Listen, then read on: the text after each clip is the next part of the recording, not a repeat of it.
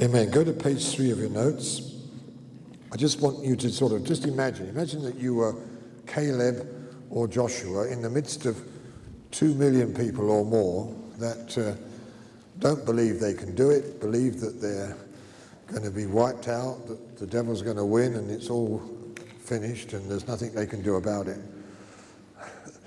But these two keep going for a whole generation, and then God gives them a next generation which enables them to come into their inheritance. Amen?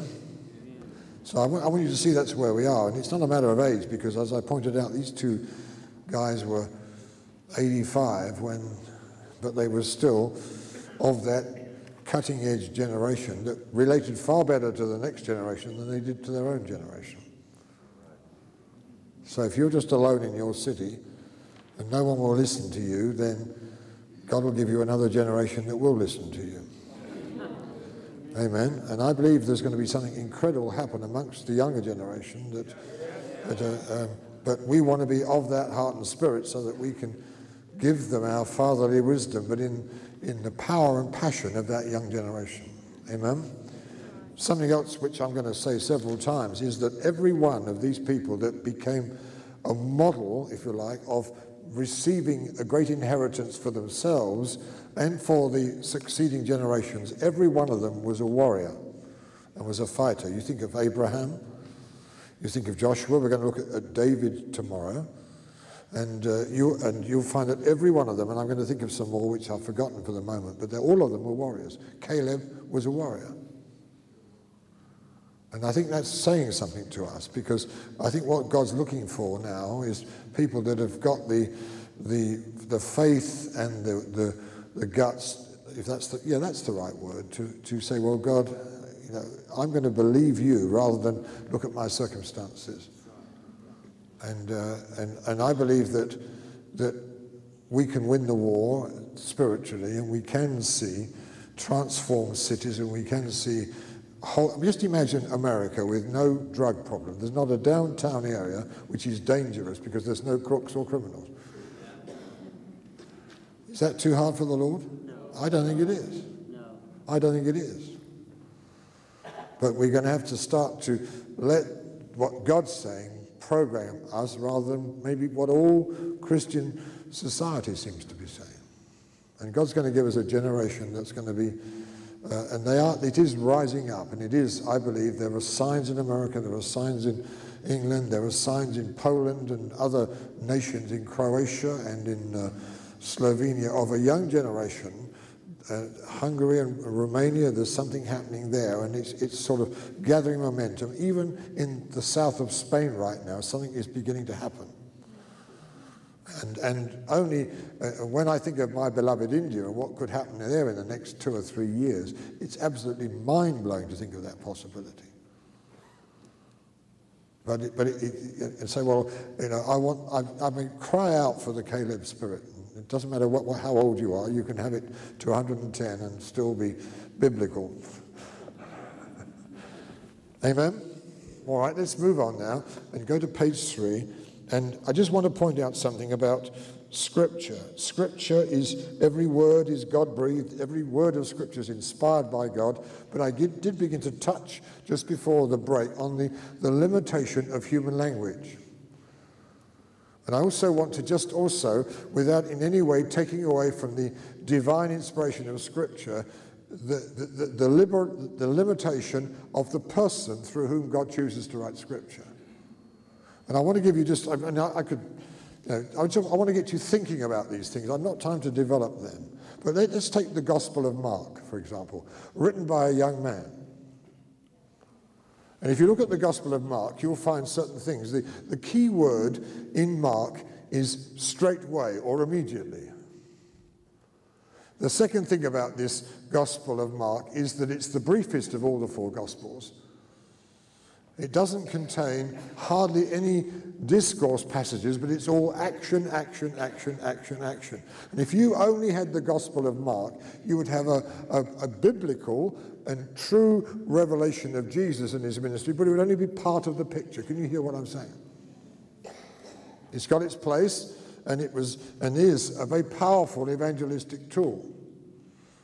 But then if you go on to some of the other scriptures, you find that they're writing from a much greater depth and maturity. For example, I put here, taking a subject like knowing the Father, Mark mentions the Father no more than, I think it's 8 times in his whole gospel. John writes 160 times about the Father. And the Apostle Paul has 120 passages about the Father, because they've seen something and they've got something to impart to us which didn't come with a quick, straight way, let's get, boom, you know, that's all good, but it's not the total picture. And so we begin to understand, and this is what, you know, that there is something about walking with God a long time and using every minute of that long time in the best possible way to be continually enriched in your wisdom and knowledge of God. But it takes God time to get you to see things in order from those things to see the next thing and the next thing and the next thing. Now, John the Apostle was deliberately kept alive for another 30 years, longer than any of the other apostles. He spent a good section of those 30 years locked up in a prison for 14 years, probably so he couldn't go out visiting churches and be so busy preaching he hadn't got time to think or write. In fact, most of Paul's letters were written from prison, and it's a warning to me, I better be careful. I'm serious. I realise now that time out with God to get something from God and then to be able to write it is going to be perhaps one of the greatest contributions that I can make in my remaining years. I mean, I love to be an evangelist. I love to go and see people saved. There's nothing that excites me more than to hear a fresh new convert telling me of his utterly transformed life, which just happened to me just at the beginning of this meeting. I was so excited. But there's something that comes. And then when it's written, then it becomes a resource of all that maturity so that we can get to where they got, not in 90 years in the case of John, but we can get there in a few years. Now there's a principle. So that means that if we are towards the end of the road, we ought to be having those sort of resources which we can freely give away to other people. It's a tragedy if they die with us, isn't it? And if we're at the mark end of the equation, then we need to get hold of a few Johns and Pauls and say, pour me into me everything that you've got, because then I can then go on and go so much farther and do so much more. And we're going to look later on at the actual act of impartation, which is a different thing altogether, but that's incredibly powerful. I remember, Eileen will mention this on, I believe on Wednesday afternoon, Reinhard Bonnke told us once that when he was just walking the streets of London, by chance he happened on the house of George Jeffreys, one of the Jeffreys brothers, which was used for the mighty Pentecostal revival in Great Britain. And he went in to see this old man laid hands on him and imparted something to him which utterly transformed him and moved him into the kind of ministry that he has today. So there's something mysterious about impartation, but there's something extremely powerful about it. And we're going to be looking on Thursday morning for very precise prophetic exactitude about what's being imparted. Because I believe God's going to do something which is going to be permanently transforming in a number of people that have gathered to this gathering, and we're coming to a climax on Thursday, but the ministry of the word is going to, in my view, is the best way to prepare for that event. And then afterwards to use it properly, because as we pointed out, the tragedy is that generation that followed Joshua, somehow he wasn't able to impart what he had to another generation to keep the momentum going. They went into the most appalling backsliding. And then they went to a period of judges, and then they asked for a king and basically rejected God because the whole nation lost its way through lack of proper generational transmission. And I think we need to take these things, as I've prepared this, and as you know, I had a struggle about what the subject of this particular School of the World would be, and I had several thoughts in mind, and I cancelled them, and then finally I got to this, and I realized that this was what God wanted to do. And the more I got into it, the more I became in a right way, serious about this event. And in a new way, I've become diligent myself to make sure, A, that I'm rightly a father, and secondly, that what I impart is not polluted or contaminated, and what I've got to give is a vast resource that I can give to the next generation, so that my joy is not so much in what God does through me, but what I see them do because of the right godly transference of stuff. Does that make sense to you? So even the scriptures, if you like, teach us the power of building vast deposits of treasure within us, and then by the written word we can become a tremendous disseminator of those treasures. There are lots of books that don't need to be written, and a lot of books are written too soon. I remember John Wesley, who wrote, you may have or might have read this book, it was what was the exact title? A Plain Statement of Christian Perfection. But he wrote it fairly near the beginning of his ministry. And then he rewrote it again 25 years later. And the interesting thing is that in the second edition, he's got his own comments on what he said in the first edition. And he says, boy, that's too strong. And I would never say it that way now. I wouldn't change a word of that. And he's got this tremendous, honest appraisal of his own stuff. And actually, what he wrote 25 years later was far better than what he wrote in the beginning. Certain kinds of books need to be written when we are at a level of maturity to write them in a way that's of powerful impartation to the next generation. But if we're writing to make a name for ourselves or to get ourselves on the map, then that's a totally wrong motivation. Would you agree with that? Amen. Let's move on. These days you can't find the good books for all the books that didn't need to be written. Is that not true? All right. So God deliberately kept the Apostle John alive for at least another 30 years, and he shut him away for a large part. He deeply taught him with amazing experiences and revelations, much more than any other man, even Paul. You find in the previous chapter, I point out that Paul had such a revelation that Peter himself says in 2 Peter 3:16, the things that Paul writes are hard to understand. Now, Paul had three, if you like, pieces of equipment which we need to recognize. He had an amazing spirit which was able to receive revelation. And that's something which you cultivate. And again, let me say that the Western system of education tends to produce pygmy-spirited people and with heads far too big for their spirit. We're totally out of balance. In Africa, where the spirit world is so real and the spirit realm is such an everyday thing, there's far greater developed spirit sensitivity, but there isn't always necessarily the teaching to keep it on the rails. So each of us have got the strengths and the weaknesses of our culture which we need to recognize. But we need to say, God, I want to learn, and I want you to teach me how to grow my spirit, how to develop my spirit, so that it can become, because Paul was a man of great education, a man of great intellect, and yet he had the most amazing spirit, because he saw the whole issue of the Jew and Gentiles with a clarity that no one else in his generation saw it, and I don't think anyone hardly has ever seen it since. He went into the revelation of the Father, which I've already touched upon. He had revelation which was absolutely amazing.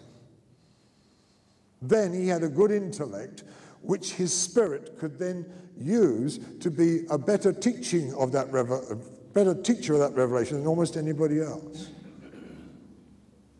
So I'm not disparaging intellect, and I'm not disparaging great teaching gift, but it's got to be put in the proper relationship to the primary driving force of divine revelation. Does that make sense to you?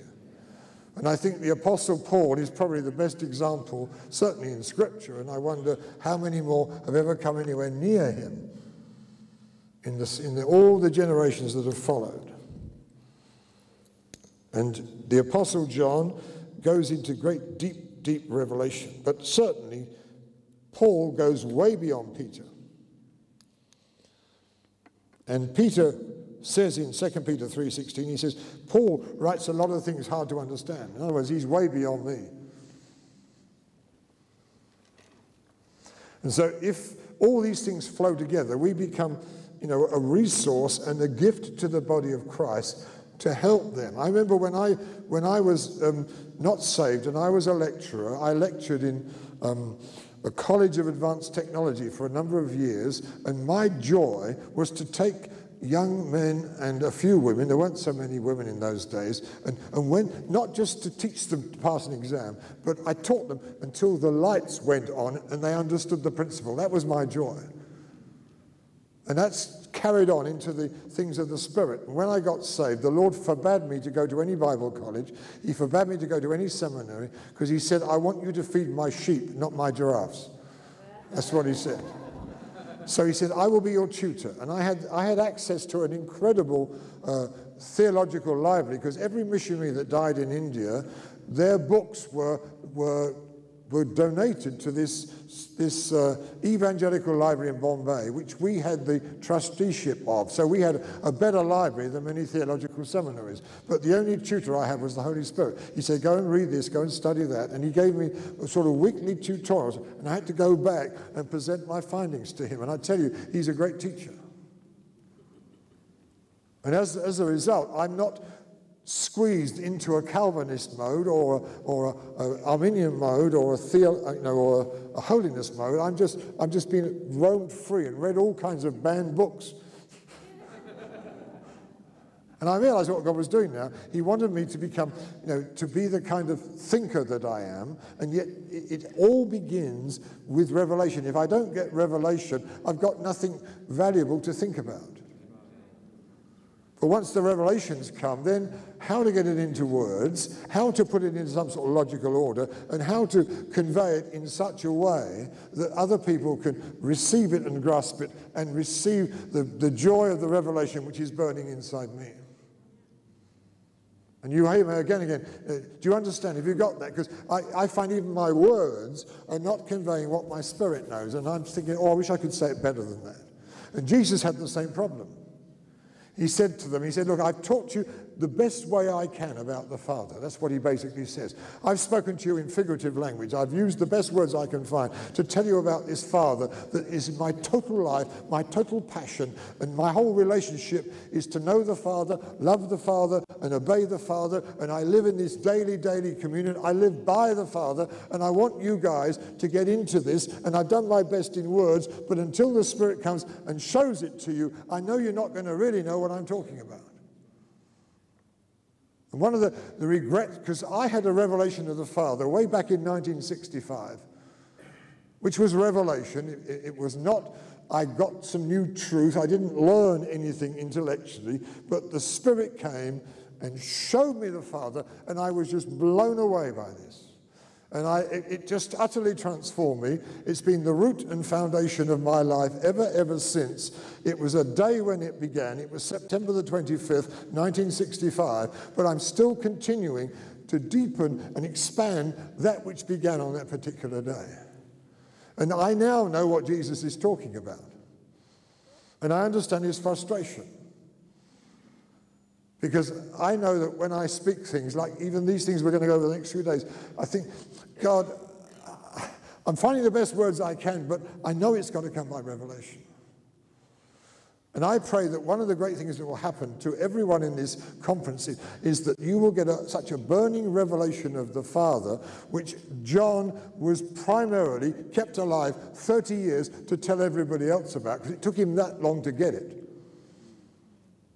And if we get that, and we start to live by the Father the way that Jesus did, and if we start to work with the Father the way that Jesus did, and if we pray as sons of the Father the way that Jesus did, and if we have access to all our Father's treasure the way that Jesus had, we're going to start to literally reproduce his life again on earth, which is what he passionately wants us to do. Amen? If you get nothing else out of this conference, that will be well worthwhile. Amen.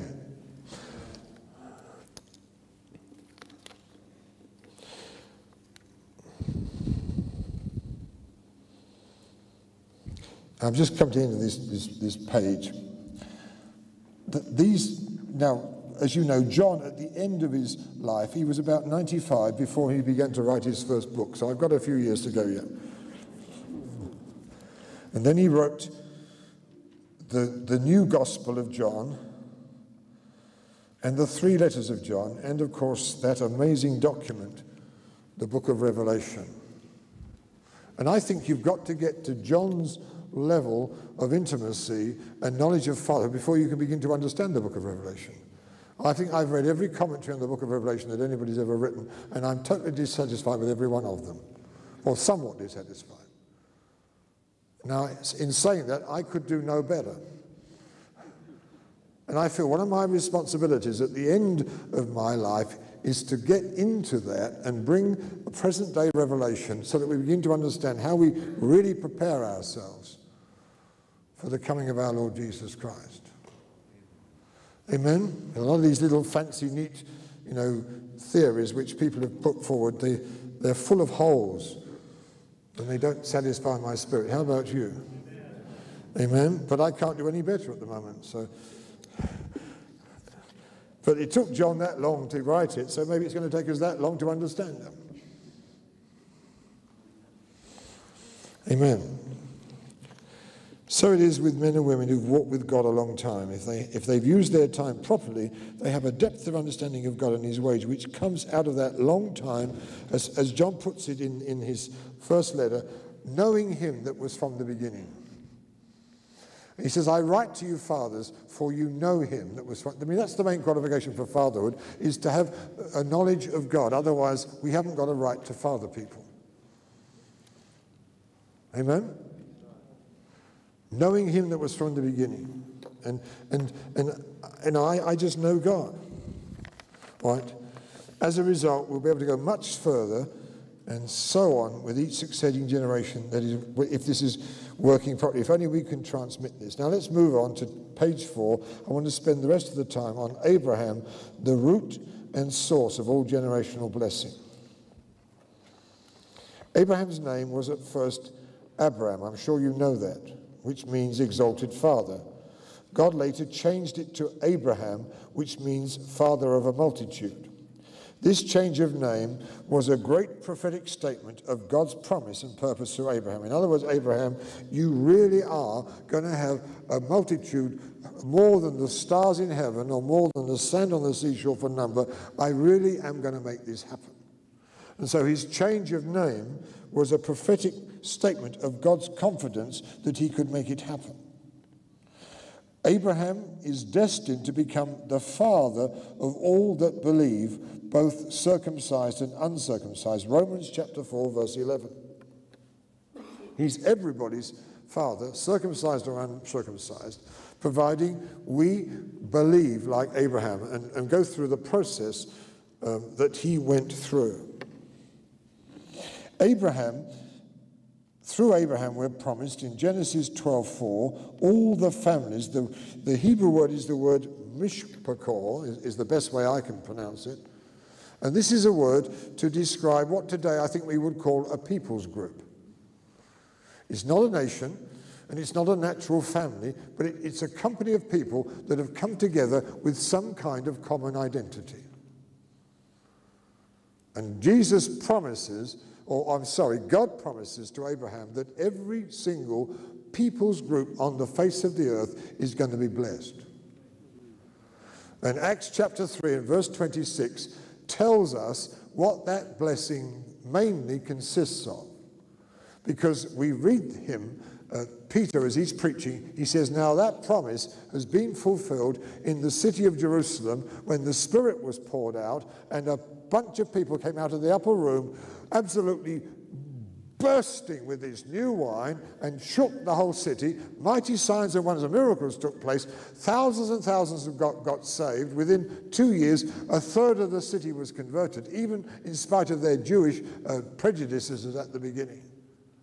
And he says, now this is what God promised Abraham. It's happened to the city of Jerusalem. That particular people's group has had that promise fulfilled to them. Now, what we're being told in Genesis 12 is there isn't going to be a city, there isn't going to be a community. Let's take let's take the community of homosexuals and lesbians. They have their own sort of introverted lifestyle. Imagine God bursting into that community and so saving them and so transforming them that they don't live that way anymore. And there's all kinds of subcultures which you've got to be in the know to be allowed in. And you and I know this well enough. There's all kinds of nationalities, and of course people gather together out of their ethnicity. There's all sorts of reasons why people gather together, and we're being told that every single people's group on the face of the earth is going to be blessed like Jerusalem was for the first 2 years after the day of Pentecost took place. Now that excites me. Doesn't it you? You're very calm about it, but anyway. Okay. Abraham was the first person to build a rich inheritance to pass on to succeeding generations. Let's now study how he did it and why God chose him to be the root and source of that generational blessing that's going to flow to all mankind. Isn't that incredible? I think that Abraham could build such a store of treasure, it was enough to touch every people's group on the face of the earth. Just think about that. So Brother Wiesław from Poland, he can build up such a generational blessing capacity that there's not a Polish person that's not going to be touched by what flows out of him. Amen. Hallelujah. Even Texas. Wherever you come from. Oh God, give us the faith to believe these things. So we're building up reserves in order that they might then be a blessing in this vast and wonderful way. Now, I want to bring you to three things which, I'm going to do it in more detail probably today and the first session tomorrow morning, but I want us to look at the three principles which I believe marked Abraham out to be a generational blesser. This is what made him rich and rich and rich with spiritual resources which could then be a blessing. And God decreed we're going to be a blessing to every people's group on the face of the earth. Number one, crucial choices were made. We're going to look through Genesis 11 to 22, and we're going to look into Hebrews chapter 11. But I want to summarize it in these three things. First of all, crucial choices were made. In this matter of choice, God does not give us a clear commandment to obey or disobey. He just sets before us certain options, and we make the choice. Now, the reason that God does this sometimes is to reveal the heart. Because some people, if they've got the option, will make a choice which is economically beneficial. Or they'll make a choice, that's profitable in some other way. And others will make a choice, say, well, I know what God wants, so that's the choice I'm going to make. I know what's best for God or for his kingdom. Brother, I'm sorry to tell you that my company's offered me a promotion that I can't refuse, and so I'll be leaving the church a month from now. Well, what are you going to do? Well, I don't know, but I can't turn this down. Well, he's made a choice. Was it sin? Well, not in a strictly direct way, but he's made a choice that's going to affect him and going to affect his family for possibly generations. Because what he's doing, he's going to put the same genes into his kids. So when it comes to choices which might cost them something, they always choose what's best for the immediate and what's best for themselves. Now, we'll see this later tomorrow when Lot had a choice, and the choice he made was what seemed to be the most immediately economically beneficial for him. And it separated him from Abraham, and it was necessary that it should, because they were looking at things with different eyes. So every time you make a choice, you're either enriching your spiritual treasure or you're depleting your spiritual treasure. And how you use your gifts and talents, how you use your time, what priorities you choose to set, how your finances are handled, all these things are in your hands, and God's not saying, do this, don't do that. He's just saying, right, here's a certain amount of resources. Let's see what choices you make. You can either spend it on yourself, and gone down the tube, or you can invest it in the kingdom, and now it's accumulating spiritual wealth to enhance the treasure that you've then got to pass on to someone else.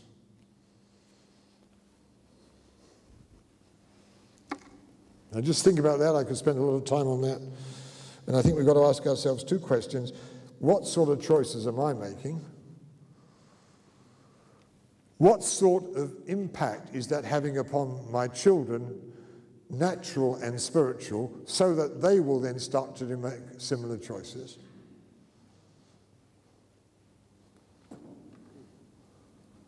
And as a result, what sort of treasure are we going to have, or what debts are we going to have to pass on to the next generation?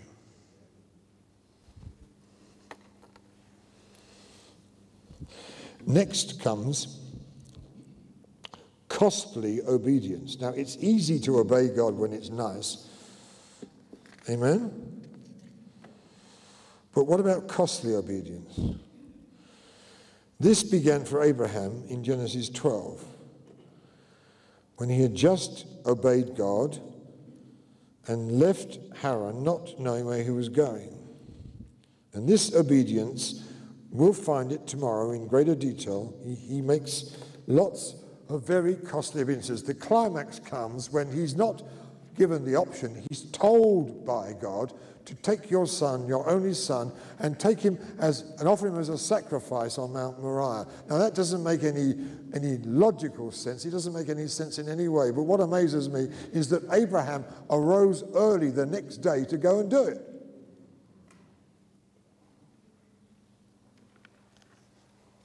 And it wasn't sensible. In fact, it seemed to be self-defeating, even in accomplishing the purposes of God. But God's voice was very clear. The commandment was very straightforward. It wasn't in any way confusing. And you only had a choice to obey or disobey. When my wife and I were 6 weeks old in Christ, God told us that I was to leave my lucrative and successful career, and she was doing great in what she was doing too, and we were to leave that and go to India. Now, you either say yes or no to that. And I won't go into the steps that then proceeded any more than it was easy for Abraham to obey, but the decision was, I've heard God, I must obey. When God said, leave your father's house, it wasn't sort of, Abraham, how would you like to have a new location? And perhaps you might enjoy the climate better, and, maybe the schools are better for, it wasn't like that. It was, Abraham, leave. And you had the choice to obey or disobey. Now, how do you respond to that? I mean, can you hear God well enough? And maybe, because it tells us in Hebrews chapter 5 that one of the problems with lack of spiritual hearing is the disobediences that we've gone into. You've become dull of hearing through disobedience. Now, I'm convinced that everybody, when they're born again with the ability to hear God. Totally convinced that from my own experience and from observing others. Within 2 hours of getting saved, I got home to my house with Eileen, and at that time, we were both smokers, not desperate chain smokers, but we were both smokers. And I took out the packet of cigarettes and gave one to Eileen, and I said, boy, that was quite an experience, wasn't it? And I was about to light up when I heard the voice of God for the first time. And he just said to me, you don't need those anymore, throw them away. And I said, oh, that's God. So I thought, well, obviously you obey God. I didn't know Christians who disobeyed God yet. I thought all Christians did obey God, because it seemed to me that's what Christianity was about, among other things. So I took her cigarette without asking her, and took mine and said, God just said we're not to smoke anymore. So I threw them in the trash, and I've never smoked since. And it was the easiest thing in the world to do, because God gives you grace to do what he tells you to do. My next experience was 2 or 3 days later. I was going to my first meeting I was sort of co-opted into a youth group. I was a bit old for the youth group, but I was as ignorant, so it was good. I went to these Bible studies, and they were having a sort of an evangelistic evening, and I was on my way to this meeting, riding my motorcycle, which I rode in those days, and Eileen, I can't remember whether she was on the back or not, I've forgotten that detail, but anyway, on the way to this meeting, the Lord spoke to me, and he said, buy some coffee and some sugar. I heard it just the same way I heard it the other day. I thought, oh, I better obey that. I didn't know what for or why. I just stopped at a grocery store, bought coffee and sugar, stuck it in the pannier on my motorcycle, got to the meeting, and the meeting went on, and then suddenly when it came to refreshment time, the girls ran out in a panic and said, oh, we haven't got any coffee or sugar. And I said, don't worry. And I thought, I'm the man of God with you. And I got my coffee and my sugar and said, well, the Lord told me on the way to bring it because he said you were going to forget. There was a bit of a sting, a bit of, a little bit of pride, which God has dealt with somewhat since then. I was raw, I was rough, but I could hear God. And I can honestly say to you, I've never lost my ability to hear God because I've always obeyed him. It's really that simple. But Hebrews chapter 5 says that we can become dull of hearing through disobedience. And maybe some of us here, we're going to have to repent of that and say, Lord, I want my hearing back, and I tell you, whatever you tell me to do, I'm going to do it. In childlike simplicity. It doesn't matter whether it makes sense, it doesn't matter whether it's convenient, it doesn't matter whether it's impossible, it doesn't matter if it's going to be terribly, terribly painful. It ended up with my wife and I 3 years later still trying to get to India, and I kept being turned down by every mission because of my dreadful health at the time. And I was told, because of this likelihood of me having a very serious hemorrhages from my nose, it wasn't just a drip of blood, I'd used pints of blood, had to be rushed into emergency several times, and I could easily, he said, you need to stay near a hospital, which was absolute logical common sense. I totally agree with the reason, but the trouble was it didn't agree with what God was saying.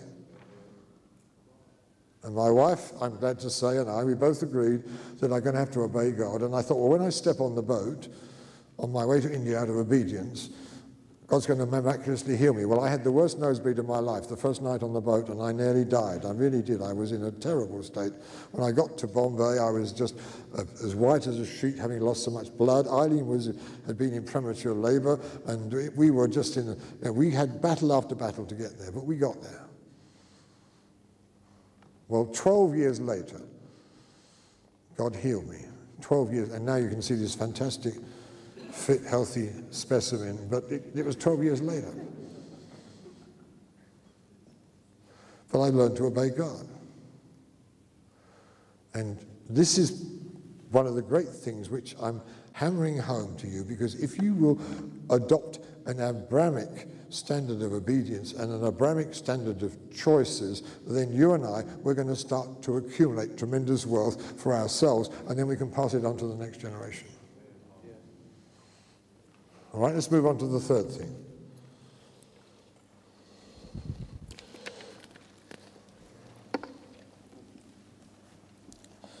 Faith that really believes God unconditionally.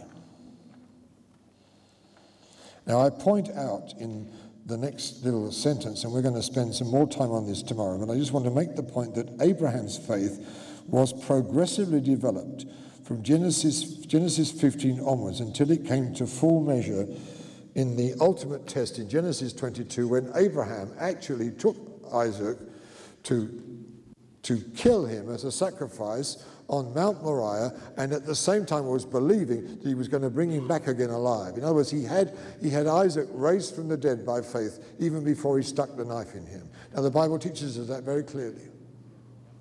And it was such a glorious picture of the Heavenly Father and his beloved Son Jesus that it was so close to God's heart that you can see that he went all the way. But he declared before he got on Mount Moriah, he said, I and the lad, so you stay here, we're going to come back to you.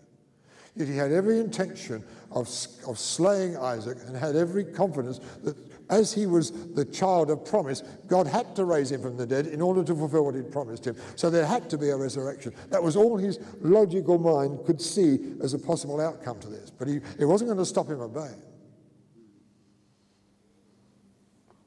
Now, he didn't get there in one step. He got there by a series of steps, which we will look at tomorrow. But I want to make this as plain and as clear as I can, that the main route to being richly endowed with generational blessing for yourself and for those that you're able to pass it on to is that you yourself go through this rigorous school of faith until you've got the kind of faith that Abraham had. We're going to look at it in more detail tomorrow of how you get there, because he didn't, you see, God loves to take people that are hopeless, and these are all like Jacob. Jacob was such a mess. He talked about everything being wrong. His family life was wrong, everything was wrong, and he was all twisted and messed up. But when God finished with him, he became a prince with God and with men. So God's saying, look, I can take the most messed up of you. I don't care what your family background is. I don't care what you've been through. You haven't got to go on wounded and useless, just staggering to church and being maintained by others. You can become a mighty prince with God if you'll go through the process of transformation. If I did it to Jacob, I can do it to you. And then it's the same is true of Abraham. God didn't choose Abraham because he had faith. He chose him because he hadn't got a clue how to believe. In fact, when God first said what he was going to do, Abraham just laughed in incredulity and tried all sorts of fiddly ways with his wife to get round God's difficulties, to help God answer his prayers, because he couldn't believe God could really do it. But when God had finished with Abraham, as we shall look at tomorrow, it says in Romans 4, verse 21, it says Abraham was now fully persuaded that what God had said he was also well able to perform. He became as much a believer as God in God's word, and that's real faith. And God can get you from wherever you are to that place. And then as a result, you're going to build vast resources of rich deposits which are going to be blessing to you, but even more a blessing to those that follow you. All right, now let's move on and begin to look at some of this in detail. We'll do a little bit tonight, and then we're going to finish the rest of it off tomorrow. Let's turn to Scripture now. Let's come to Genesis 11. We're going to spend a little time on this because this is one of the main biblical examples of what we're talking about. Genesis chapter 11. And come to verse 27. Just at the end of Genesis 11. And then we're told the genealogy of Terah. Terah begot Abram, Nahor, and Haran. And Haran begot Lot. So we know from this that Lot is the nephew of Abraham, or Abram as he was then called. And then it says in verse 29 that Abram and Nahor took wives. The name of Abraham's wife was Sarai, and the name of Nahor's wife was Milcah, the daughter of Haran, the father of Milcah, and the father of Issachar. But Sarai, as she was then called, was barren because she had no child. And then Terah took his son Abram and his grandson Lot, the son of Haran, and his daughter-in-law Sarai, his son Abram's wife, and they went out with them from Ur of the Chaldeans to go to the land of Canaan, and they came to Haran and dwelt there. Now, if you get a map out and locate Ur of the Chaldeans and look how they went to come to the land of Canaan, they were probably completed about between 3/4 at least of the journey. Probably nearer 4/5 of the journey. And this is the tragedy, in a way, for that particular generation. They went most of the journey and then stopped at Haran and never went into the promised land. And that's what a lot of people do. Okay, we're going to start a citywide prayer ministry to see transformation in our city. And we'll go from Ur of the Chaldeans to Haran. Hello. And then we'll stop there. We'll get probably 80% of the way, maybe a little bit more than that. And Terah died there. Hello. And there have been great movements in the United States of America particularly over the last century particularly, which have promised to get us where we're supposed to go, and they've gone a long way, then they stop there. And then the terror, whoever he may be, some of them are great and wonderful men of God, and to think of the courage to go all that way, in that daring way, and then to stop there and die there, it's impressive in many ways, and yet it's so disappointing in other ways. And then God comes to Abraham, as he's still called at that time, and he speaks to him. He says the days of terror were 205 years, but he still didn't make it. Hello. I mean, this is almost as old as this nation, certainly of Texas. Just think about that. It's called the Bible Belt. It's got so much that's a blessing, and so much, and you think, how can Texas have so many God-loving and so much beautiful, I've never seen so many fishes on the backs of cars in all my life. And where was it? I was on a plane, and there were 5 seats, and every one of those 5 seats was occupied by a Christian. I thought, you would never find this anywhere else in the world. And yet at the same time, there's every kind of wickedness and darkness and evil sweeping into our cities and into our schools, and we seem to be having no interest or power to stop it, and it utterly frustrates me. Does it not you? Well, we've stopped at terror. We've stopped at Haran. We've gone a long way from where we were, and it took us 200 years to get here, but now we're settled down into a kind of comfy and reasonably pleasant, and it's ever so nice, and people are so kind and sweet, and I've never met people that I've loved more than Texans in their openness and their friendliness and their kindness and their goodness. And yet I think, how can evil thrive in this environment? There's something wrong here. Isn't anybody as mad about it as I am? We can send a team to Poland, and they can get into the public schools and witness and win people for Jesus. They can do the same thing in Kenya. They can even do the same thing now in Albania.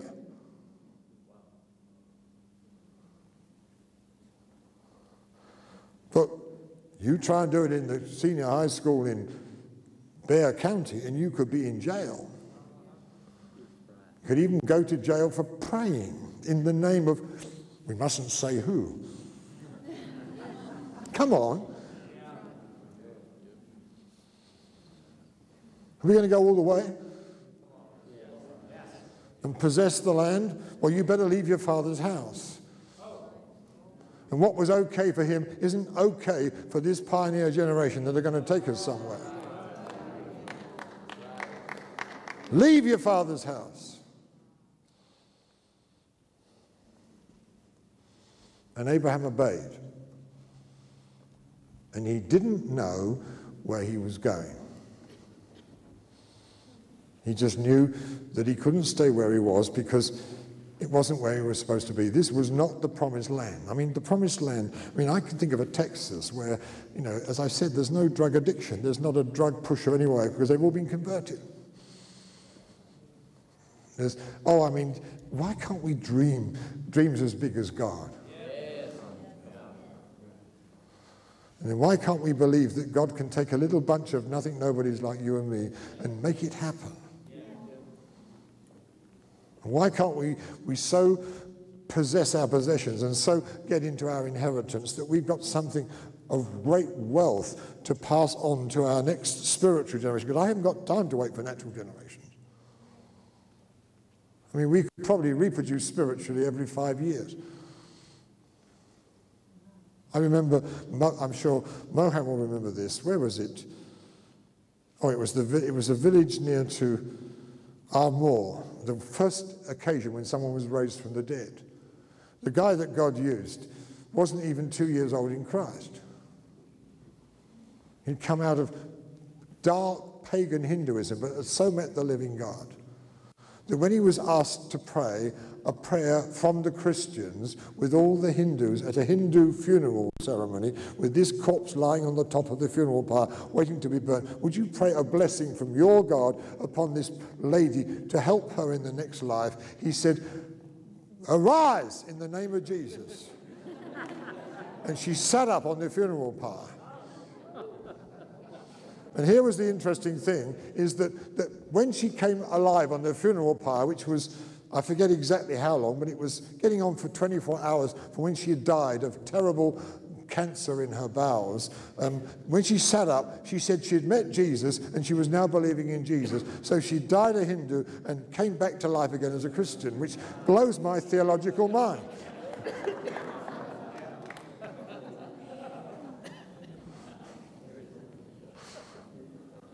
Amen? Come on, we're going to have these things in Texas. Excuse me being a bit pointed, because, I mean, let's say America and Canada and all the other great nations that are represented here. But I want to stir you to say, well, okay, thank God for my Christian forefathers and how far they brought us from the darkness in which my nation once lived. But we haven't gone all the way. We might be 80% of the way, like, say, you might possibly put Texas there. This lovely Bible belt where everybody, you can pray in a restaurant and you'll find half the other people are praying too. And you think, why haven't we got more power to change this place?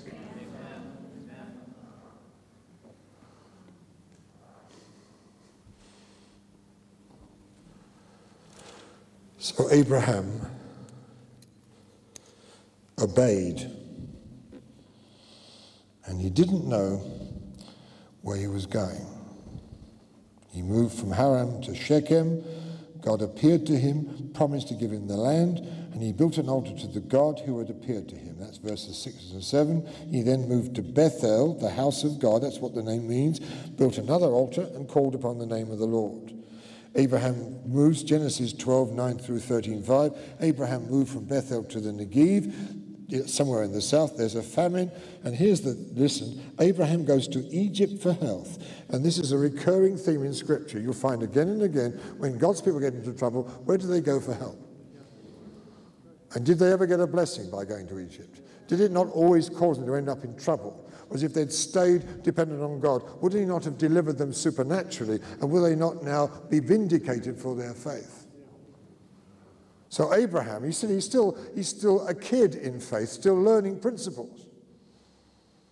But at least he's on the road, and what's more, he's willing to learn. Because now he's afraid they're going to kill him, and Sarai must have been the most beautiful 90-year-old lady there ever was, because everybody's desiring her. I better not say what I was going to say. Now, I'll keep that private. You can ask me afterwards if you want to know what I was going to say. So Abraham says, we're going to have to lie. And you think, wait a minute, Abraham, you've got a promise that you're going to bring forth a seed. I mean, no one can kill you right now, but he can't see that then. And he's only rescued from this horrible situation. So Abraham's fearful. He tells lies, and he goes off to Egypt for help. You see, there's plenty of immaturity here. Can you see that? That's why this process had to go on for years and years before God could begin to fulfill his promise. He's rescued by divine intervention, and he returns to the Negev, and Lot's still with him. He returns to Bethel, the house of God. He goes back to the church. He hasn't been for the last 15 years because he's been back, last 15 months because he's been backsliding.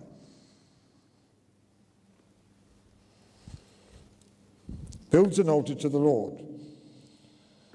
And he calls upon the name of the Lord. And what I want you to point out, which again, if you read the scriptures, you'll see why it's there. I have not time to read it all. He goes back to the same altar, calls again on the name of the Lord. Abraham is now choosing a particular lifestyle of actively seeking as a first priority the presence of God. Now you can see that in the scripture. In other words, what's going to be his lifestyle now is he's going to have a secret place, if you like, to put it in New Testament terms, a place where he goes and he and God meet each other, and that's going to be the unshakable foundation of his life. And as he begins to develop this lifestyle, he and God become face-to-face friends. So I want you to see, this is a principle, that the development of faith is so connected to intimacy with God that you cannot separate them. Because God himself, God himself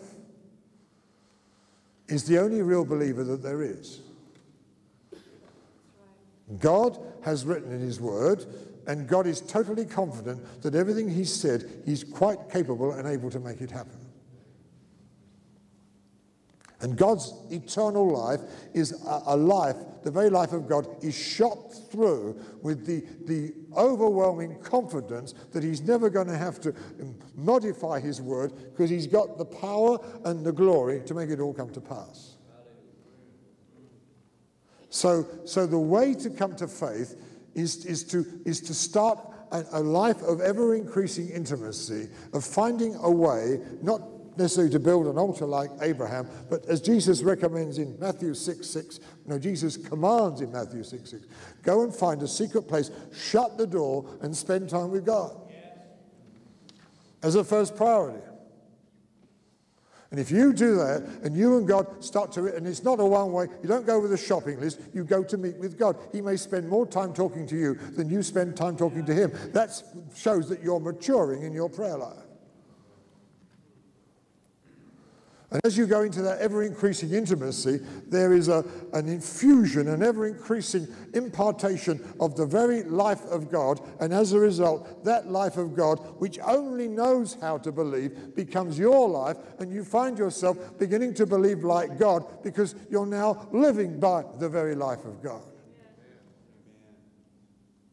And you'll find every scripture, which I could turn to a lot, but I haven't time. You'll find every scripture that's talking about faith connects you to the eternal life of God and to a life of intimacy. Let's just look at two. They're not on your notes, but you can write them in, can't you? 1 Timothy chapter 6. Let's look at that one. 1 Timothy chapter 6.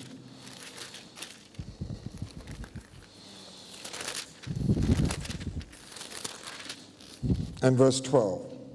He's handing over the baton to Timothy. Timothy's now receiving, if you like, the final impartation, which we're going to look at later, of a whole process of father-son successful generational transmission. Verse 12. Fight the good fight of faith. Next exhortation. Lay hold of, grab hold of. It's got a kind of, Timothy, get this. This eternal life to which you were called. If you've got the life, you've got the faith. That's what he's saying. Lay hold of the eternal life. Now come to 2 Peter. Peter has learned this from Jesus, and now he's practicing it. He's at the end of his life. He's writing a few things to people before he departs. And as he begins his second letter, written from the condemned cell, and he's not a bit bothered about dying, he's just concerned about these people going on to continue to be a successful next generation. The burden of all these letters is the next generation, the next generation. They must come at least to where I am. And we read his writing, verse 1 of 2 Peter chapter 1.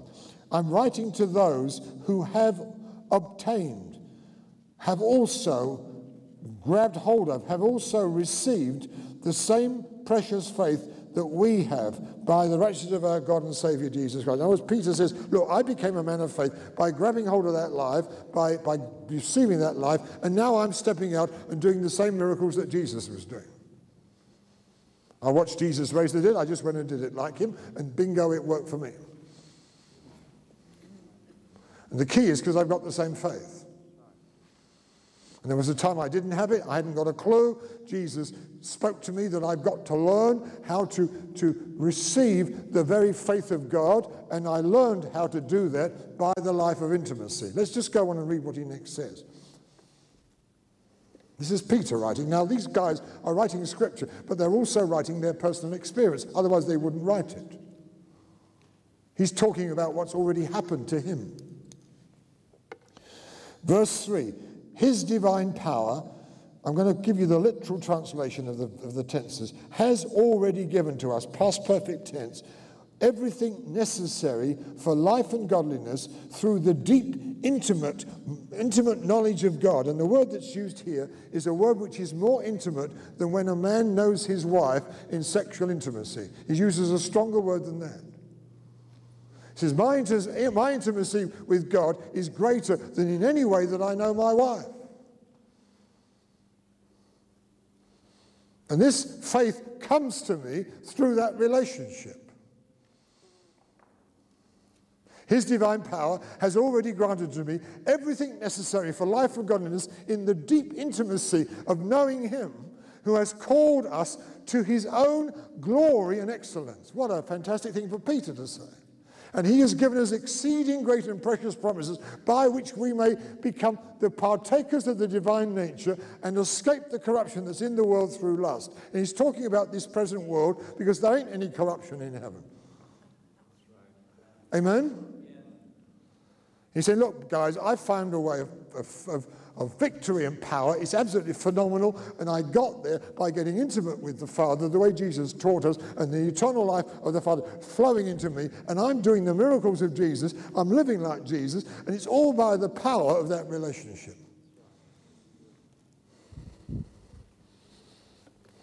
Okay? So Abraham then starts a lifestyle of intimacy.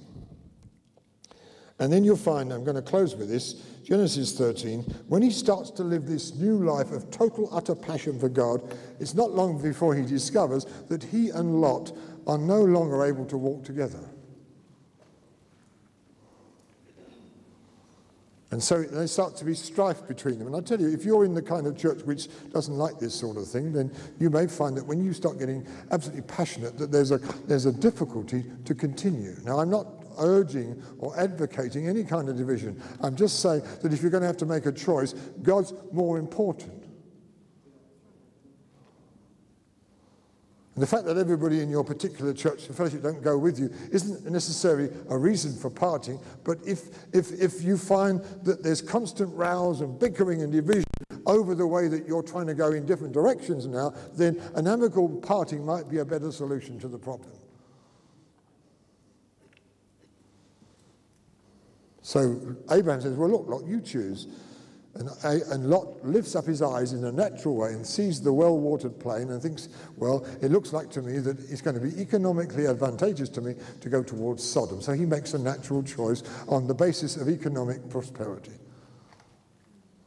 And Abraham makes a choice on God's purpose and destiny in his life. And they have to part company. And the reason is because Lot isn't a son, he's a nephew. Hello. And there's lots of relationships between mature men of God, and they'll discover that they haven't got a son they thought they had. In fact, he's a nephew. And if that's causing constant collision and constant conflict because you're not going in the same direction, then you probably have to make the same decision. Amen? And the moment that decision was made, then God appeared again to Abraham, confirmed the promise, and he blessed him. And we will continue tomorrow to look at what happened after that.